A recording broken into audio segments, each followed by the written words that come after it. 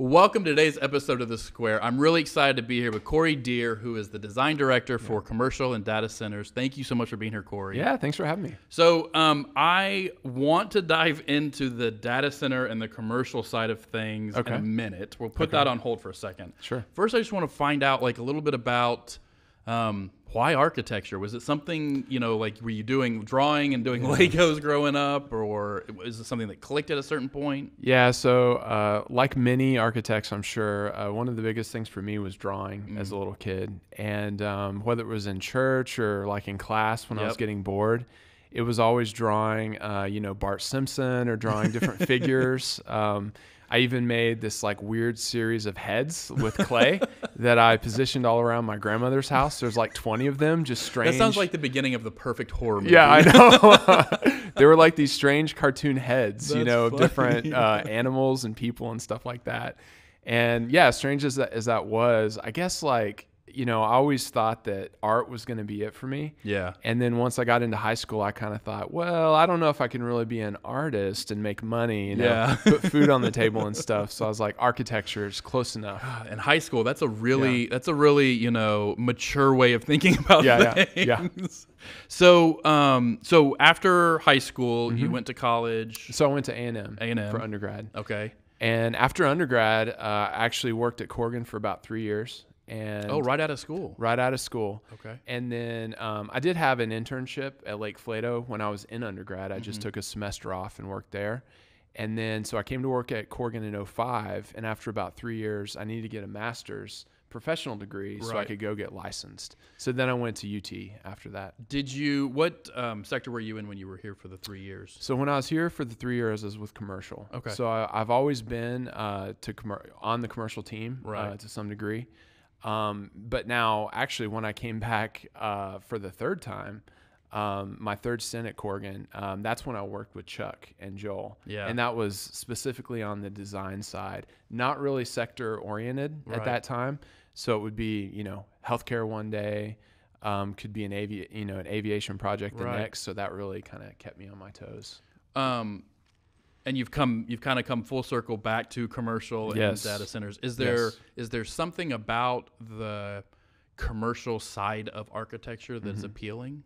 Well, you know, we spend about 8 hours a day at work, at least most of us, and at a minimum. At a minimum, and you know, now since we're also doing multifamily, we're kind of encompassing, you know, where you fall asleep at night, where you wake up, where you go to work. So it's kind of the life cycle of a person. So for me, you know, thinking about somebody's day-to-day is really important and really interesting. So that's kind of one of the reasons I really enjoy it. I remember this has been probably 5 or 6 years ago. We were partnered with some developer, and it was the first time I had heard kind of the mantra of live, work, play, all being kind of in the same area. Right. Is that new wrapping on an old concept? Is that something that's kind of been having more prominence lately? Yeah, so I would say it's new wrapping on an old concept, because if you think about the way, you know, say an Italian small city is set up, you know, you're going to be walking by a market on your way home. Right. You know, that market might be underneath the office that you work in every day. Yeah. And so that was sort of how we lived as humans, you know, hundreds of years ago. And even if you go back to Pompeii, you know, when Vesuvius erupted in, 79 AD or AD or whatever, you know, you look at that city and it's an all-encompassing, very mixed-use area. And we started getting away from that with suburban developments, and you had houses kind of segregated from everything else. So I would say it's this refocus on getting people back together and getting different uses kind of collapsed into the same environment. So I got to imagine COVID, not necessarily, I'm sure directly in some ways, but even indirectly with this idea, this resurgence of people wanting more of a hybrid work environment has lent itself to, you know, an advancement of that idea of it's way more practical now to kind of live, work, and play in one area. Yeah, and people are very much used to working from home. And they're used to that life kind of hybridizing, you know, as you're saying. So you wake up, you kind of attend to whatever you need to attend to you know, for the day in your private life, while at the same time kind of negotiating what you're doing at work. And I think people got really comfortable with that. They had, their pets beside them as they're working. And I feel like now when you think about the workplace, it's really in direct competition with home. Yeah. So when we think about sort of elevating our game, now we're thinking about, okay, what do people have at their home and what would they like to incorporate into their workplace? And can we find ways to make those situations happen? So I think that, it may have been a premature swinging of the pendulum a little too far one direction. Right. But especially having had kids, like it can be a double-edged sword to be working from home. And there's definitely things, even like just having these conversations where you have to have a building, in our case, a commercial building. How has that competition, like you said, of commercial and home changed how you design?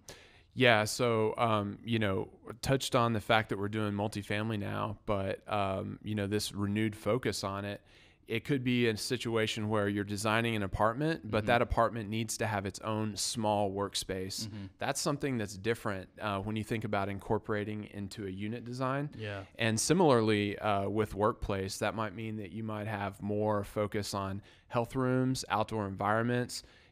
Back when you're at home, you could just take your dog for a walk. You could just go outside for a breath of fresh air. Right. That's going to be something that people are going to expect now in the workplace. And, you think about the psychology, though, of being at home. You're mentioning the tech companies.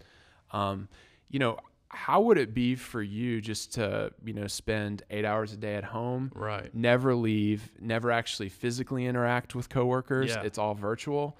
I would imagine if you did a long-term study on that over the course of 10 years, you might see some negative psychological effects. Oh, for sure. Just sort of the straining away of that kind of physical interaction. So I think just imagining, and, we can sit here and imagine all we want.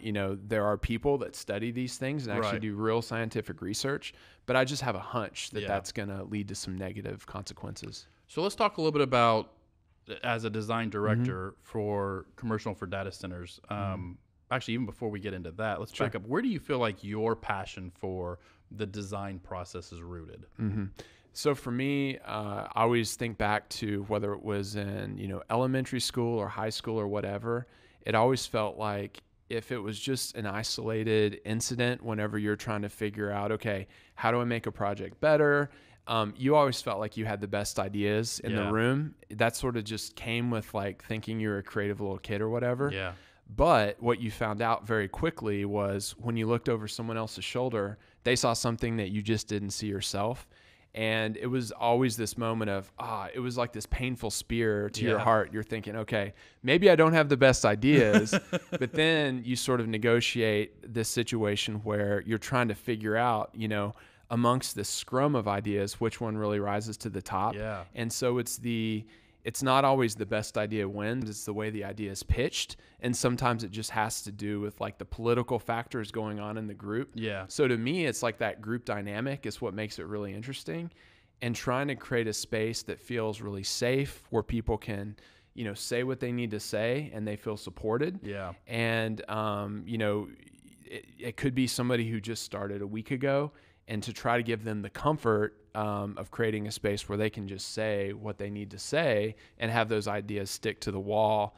I mean, to me, that's what becomes really interesting. Yeah, to actually be heard. Is when you get to these, and inevitably in the creative process, you're going to have these dry spells, or even when you collaborate, where you've got kind of ideas going too broadly, if you will. How do you, both from a team aspect, kind of re-inspire in a direction, and then personally, how do you stay inspired? Well, I would say from a team point of view, like one thing we've tried recently, it was really an experiment more than anything else, but it was 7x3 sketching activity. So there was a building that we were going to wrap, essentially taking a very mundane building and putting a more interesting skin on it. Very simple procedure, but what we realized was, we weren't really coming up with anything that was all that interesting. Yeah. And it was only a couple of us working on it at the time. So what we decided to do was actually get about 12 team members involved, and everybody had 7 minutes to sketch 3 different times, so 3 different schemes. Oh, okay. So what that means is, 12 times 3 is 36 different ideas. Right. And of course, as ideas go, about half of them are terrible. Right. And, sure. half of them are worth pursuing or at Yeah. least talking about. But what you ended up with was about 6 or 7 very interesting schemes that we ended up pitching to this company. And they were actually really interested in the fact that we did this and sort of engaged a larger team. Yeah. So what was that? 21 minutes of labor. And Yeah. then there was, a little bit of chit chat about the schemes afterwards. All told, it was about an hour. And so when you think about how you can drive really good content in only an hour, For sure. those kind of challenges are really interesting. But what it takes is just a little bit of planning and foresight to make those kinds of activities happen. And then, so that would be on a group level. Yeah. On a personal level, what I've always heard from professors that really inspired me is they said, switch media. Some said, if you're working with pen, switch to a pencil, or vice versa, switch scale. So if you're working on a detail, zoom out and go to the bigger picture. Some said just turn the drawing upside down. Yep. So if it was a plan, literally turn the thing upside down on its head. And if you're working in the computer, get out of the computer and sketch something. Yeah. And so that's the thing to do. What you never want to find yourself in is a situation where you're spending an hour and not getting anywhere. Yeah. And so you get better at identifying, okay, am I going in a bad path? And if so, you just switch it. Yeah. And it really opens you up for the most part. Okay, well then along that line, tell me something that you do or enjoy that has nothing to do with architecture. Well, like recently for me, it's been golf. Oh, really? Yeah. And so I at least play or practice about once a week. Okay. And for me, I don't listen to music or anything like that. Like say if I go out to the driving range on Saturday or Sunday morning, it's just me for about 2 or 3 hours, just hitting a golf ball, and you push your golf club into the ground and the ball just flies into space. And that's a really gratifying feeling. And just tweaking like little subtle things in your swing and your mindset produces just slightly different outcomes. And for me, it's a really good way to, at the same time, focus on something. Yeah. But at the same time, you let your brain just kind of wander. Yeah. You just let it wander. Everything just kind of falls away, and it's a really good way to relax and get a little bit of exercise at least. That's driving for me. I love to drive, especially like on long road trips, because my hands and hopefully my feet and my eyes are kind of paying attention to what I'm doing. Yeah. But my brain's allowing just to kind of wander a little bit, and that's where I kind of start to think about things. Tell me about some of the design influences in your life. Well, going back again, I was talking about drawing and, making stuff out of clay when I was a little kid. Yeah. But I remember maybe being 12 or something like that, and the Air Jordans came out. Yeah. Well, they came out before I recognized them, but it was maybe Generation 4 or something. And I remember I begged my mom for a pair of Air Jordans, and they were like the coolest things I'd ever seen in my life. Yep. And I remember like the netting, I just kept like, looking and staring at these shoes. And then I got fascinated by all the other shoes, like Charles Barkley would come out with some, Sean Kemp or whoever. Yep. And I would just like be at the mall, and I'd just be staring at the ground, and my parents would like kind of get onto me, but it's because I was looking at other people's shoes. Yeah. And then like I would start drawing shoes, and I kind of wanted to be a shoe designer because there are these little 3D objects that they relate to a function, but at the same time, they're very artistic. Right. And so like Tinker Hatfield, he did a lot of those early shoe designs for Nike.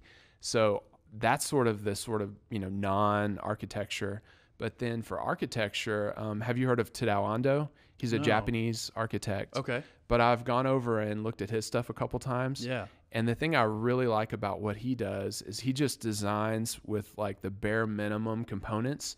So he thinks about architecture as, hey, it's just walls defining space. Right. And all of his buildings are very austere. They're very elemental, which I think for some people, they feel a little cold for that reason.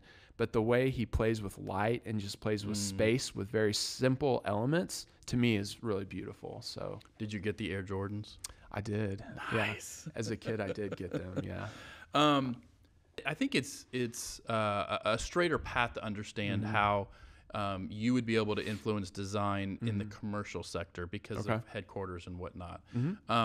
Data centers is a little bit different, but it sounds like it's kind of having a revolution of its own, because typically it's the goal of the data center is to be as inconspicuous as possible. Oh, right? yeah. It's behind a security fence, Yeah. and that's kind of changing a little bit. It's changing. And if you think about these big companies who take on these data center buildings, you know, you think about recruiting, retention. Sure. So it's not as if there's only one or two folks in these facilities. There can be hundreds in these larger facilities. And the thing about it is this technical talent, especially say if you're in some smaller area, like maybe in Iowa or something, Right. maybe not near a center of population, to get folks to come and work at these buildings is not an easy task. So you really need to attract them with the best facilities. Mm-hmm. So there's that component. But then on top of that, these data centers, because they want to be as close to where the data, is zipping around as possible. Sure. So they're really not just out in these remote locations anymore. They're dragging themselves closer and closer to city centers. And so with more eyes on them and more people understanding what data centers are, there are more regulations, just from a code point of view. Sure. And just thinking about the local jurisdiction and, how many windows do these buildings need to have, silly things like that, Right. or what materials they need to have. And just their presence in the civic realm is now something that people actually talk about and are concerned about. And so what that means is we always have to up our game to consider, what is the design of these buildings like for the cities that they're near, but then also the people that they're trying to attract. That's got to be a really challenging balance to strike because, at least in the data centers that I've had the opportunity to tour, they're made to be bunkers, like security, zero windows. You're looking for fault points, all of that. And trying to balance that with something that does look good and might have windows or, other aesthetic features in a city center. That's got to be kind of tough to work through. It can be tough. The good part about it is that there's always an office component as a part of these. And most of the time, these office areas, they can have much more natural light. Sure. The good thing about them, too, typically the way they're planned is they're fairly shallow. So they have the ability to harvest lots of really beautiful natural light. They also usually have a pretty high floor to floor, which means that you can get some pretty interesting spatial drama within the buildings. And that also encourages more light. So just due to the very nature of the way they're typically site planned, you can actually get some really beautiful spaces. And then there's also the level of competition. So if one data center company is producing these amazing buildings on one side of the fence and then another is kind of lagging behind, this one over here to attract that next hyperscaler really needs to sort of jump in the boat of design. Otherwise, they're really just going to get kind of pushed to the periphery. They have to up their own game. So you've been an architect for how long now? Well, since 2005. Wow. So I'd have to do the math. So on that. almost 20 years. Yeah. What's a piece of advice that you'd wish you'd been given early on? Wow. So when I was a young kid, just thinking about, so you're thinking about the Cory who was just coming out of undergrad, for example? Sure, yeah. Well, honestly, I wasn't even sure if I wanted to be an architect, even when I was in undergrad. And I'd mentioned before that I did an internship for a semester in undergrad. And I was talking to a professor, and I said, I love studio, but I've heard that actually working as an architect is quite different. She says, yes, it is. It's quite different. And I said, well, how am I supposed to know if what I'm studying is something I'm actually going to enjoy? Yeah, it's a great question. She said, well, go work in an office. She said, shut it down for a semester and just go find work somewhere. And I remember applying to Lake Flato. She recommended trying them out. And I remember I was like the first one to apply because I was applying like not for a summer internship. It was like for a whole semester. And anyway, so I was lucky enough to like get that experience. And so anyway, what I'm getting at is that was a very different firm than Corgan. And I've also been able to work at a couple other firms in the meantime. And so what I would say to a younger architect is get as much real experience as possible if you're just coming out of school, because it's not only are you going to love the profession, but what kind of office do you really want to work in? Some offices are much more casual. Some are much more professional. Some have, all the tools and resources, like we have here. Right. And then some, you're your own IT department. Or I mean, in one case in Portugal, I was working on a pirated version of AutoCAD, and sometimes my computer would shut down, and we'd have to figure that out. And no air conditioning, but it was also an amazing place to work. Yeah. And so I can't really say that was a bad experience. Yeah. It was an awesome experience, but you're just getting different things out of it. So tell me a little bit about working in Portugal. That's why Portugal, and that's kind of an interesting juxtaposition to the type of work you do now. Yeah. So when I was in grad school at UT, they have a residency program, is what they call it. And anyway, what they do is they set you up with an office overseas, or it could be even a really acclaimed national firm. They've sent people to Renzo Piano's office and, a number of offices around the world.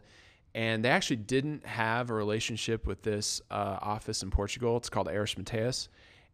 But the issue is, I had a friend who had been over there working for a different firm, and he had mentioned it as a really interesting, hyper contemporary firm.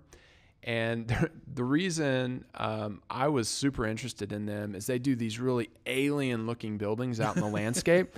They're just these white kind of cubic volumes that then they carve into.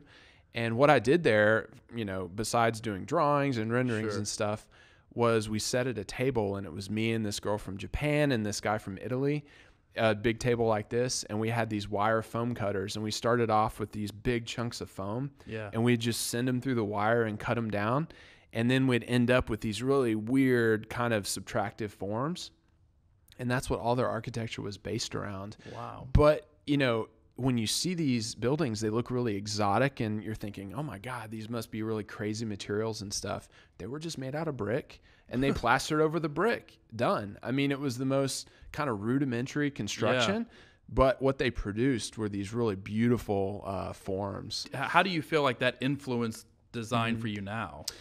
Yeah, well, a lot of times when I thought about design before going there, it was always an assembly of things. So it might start with, there are these columns, and then you have the floor slabs, and now you're wrapping it with glass, and you think about like starting from square one and building up with all these pieces. Yeah, exactly.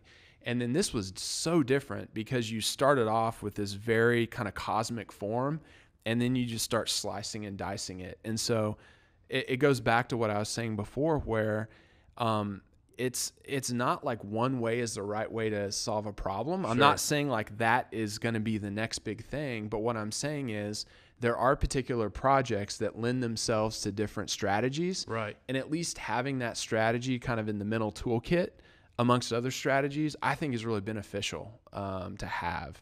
So that's an experience I was really awesome. Happy to have. And living in Lisbon was amazing. Took about 30 to 40 minutes to walk to work, but it was a beautiful walk. Sure. I lived with this guy, Javi, who was from Madrid. So he's this cool Spanish kid. And we just, walked and talked every day and got to know him real well. Did a lot of traveling in and around Portugal. Went through Spain and did a couple road trips around there. And it was a wonderful experience. Awesome. Yep.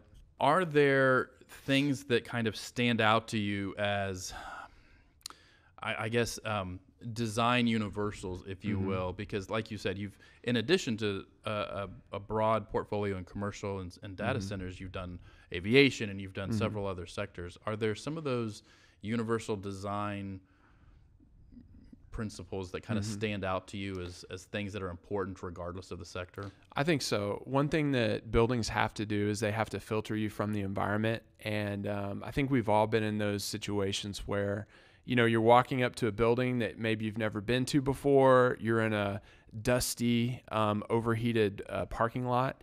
And now you're faced with this long walk across the parking lot to the front door. There's no protection overhead. The sun's blazing down on you. You're already sweating. Yeah. And now you open the door and then you're in this like freezing air conditioned building. Yeah. And so I think like, even though, weather might be different from one place to another, our bodies are typically, very similar. Right. I know there are subtle differences from person to person in terms of heat and everything else. But I think as long as you're taking care of the human body and your physical needs, I think a building actually goes a long way, and also site design and taking care of that. So that walk, that I was just talking about, that's brutal, if you think about items in the landscape, whether it's a canopy or whether it's a row of trees, Sure. Inviting you into the building, and then thinking about shelter overhead with the use of a canopy, or maybe it's a half indoor, half outdoor space that you're kind of being filtered through, so your body has a chance to start to cool down before you actually enter the air conditioning. It's not an abrupt change. Yeah. So we don't deal with abrupt changes too well, like mentally or physically. Yeah. So having the building offer kind of that filtering is really helpful. That's interesting. Yep. Tell me some things that have changed over the last almost 20 years that have changed that you've noticed in architecture as a practice. Well, I mean, we had this, we actually just got off of a meeting with members of the design council and Hugo just about 30 minutes ago. And it was all focused around sustainability and about, how are we going to invigorate ourselves going forward and really putting even more focus on that.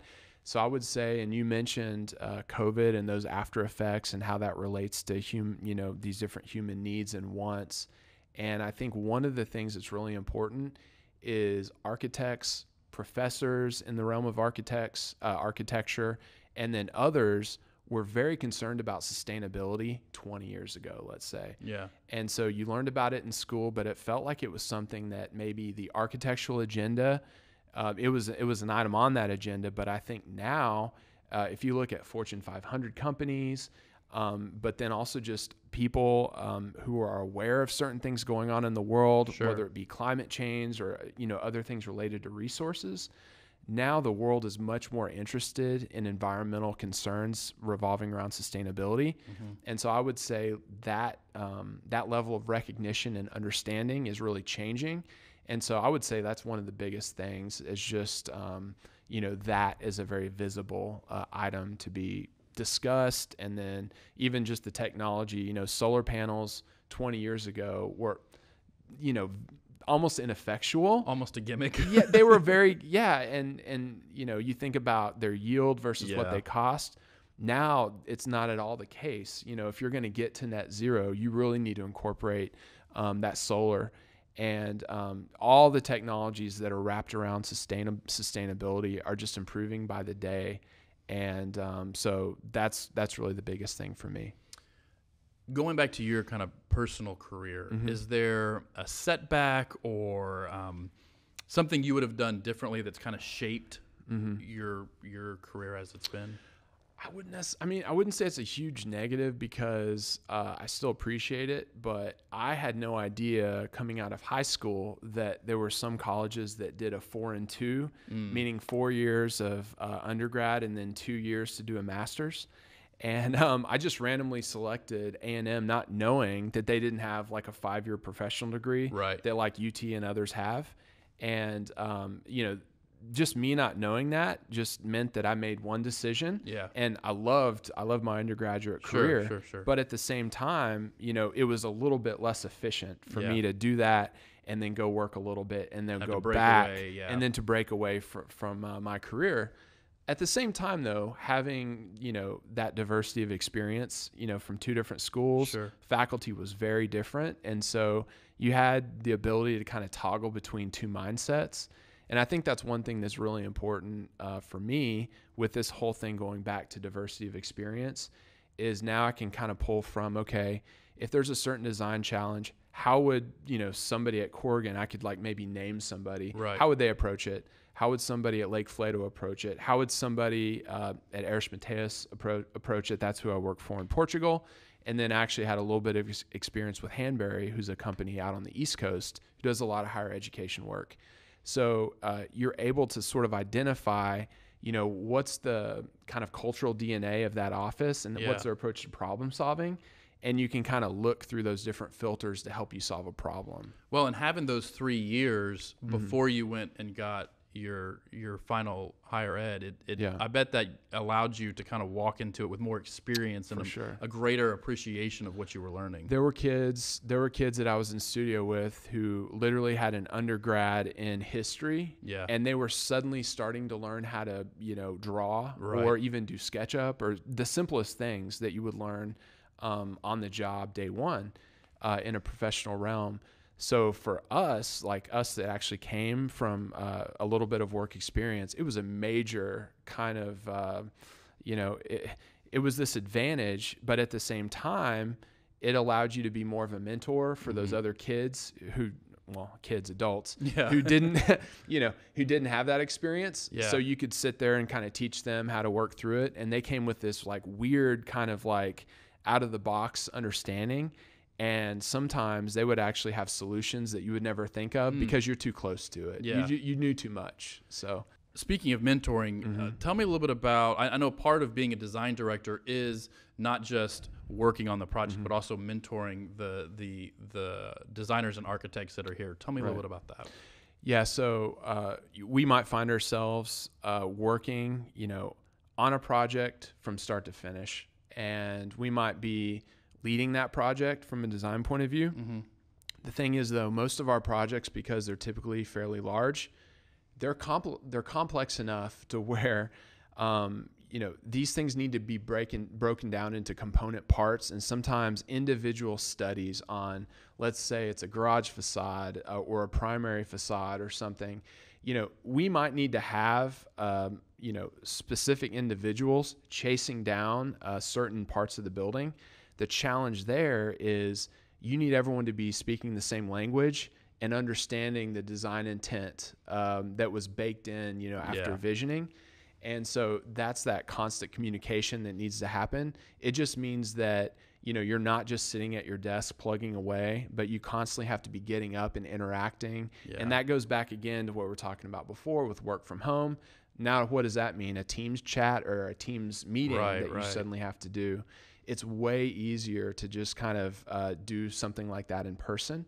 So that's, to me, the challenge, but also the really fun part about the mentoring element to this, because then, you're over there, you're pointing at the screen, you're having conversations, you're drawing with each other, and you get to learn what people can do and what perspectives they can bring to the table. So it's really refreshing. All right, wrapping it up. Sure. Tell me a little bit about what excites you about the future of architecture. Well, the future of architecture is both exciting and scary because if you think about from a technology point of view and the process that we use, so much of it has always been driven by the individual's brain, the human brain. And what you're seeing is the ability now for computers to actually take a much larger role. Right. And you think about AI and you think about parametric design, and all of these things are both really interesting and also frightening to some degree, because you think about the issue of authorship and who's actually doing the creative work. Yeah. So it brings to mind the question of, as the designer, are you essentially selecting schemes that a computer has already produced? Yep.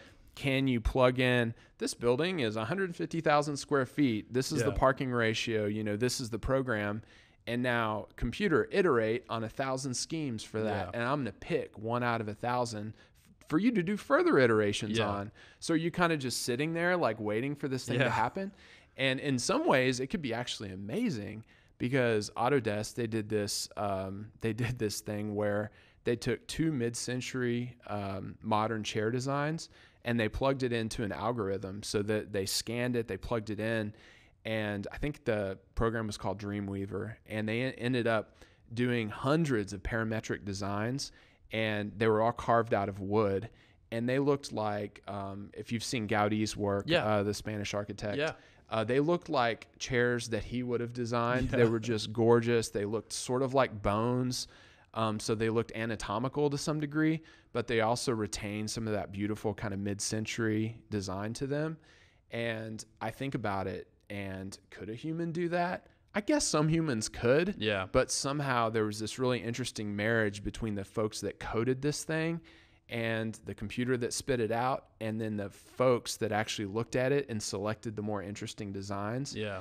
So I think we're going to start seeing that really weird kind of interaction between computers and humans. Yeah. Which for me, because I'm not as technologically versed as some folks who are just coming out of school, and certainly not like a computer scientist is. So there's that like space where I'm like kind of removed from that. And so there's only a certain amount of that I can understand as Sure. far as how it works. But I still know that the future means more interaction with it. So I have to be open-minded enough to accept that. Yeah, there's going to be a balance, I have a feeling, between it creating space, Right. doing some of the check the box work to allow you to be more creative. Yep. I think we're probably still a ways off from computers having some sort of actual creativity, but you're right. I think that's I haven't talked about that with anyone. I think that's going to be a really interesting thing to watch. It's how those things come about. Yeah, for sure. It's going to be amazing. Well, Cory, thank you so much for joining us. Yeah, I really sure. appreciate you taking the time. Thank sure. you so much for watching and or listening, depending on what platform you are viewing this, and make sure to check us out next time.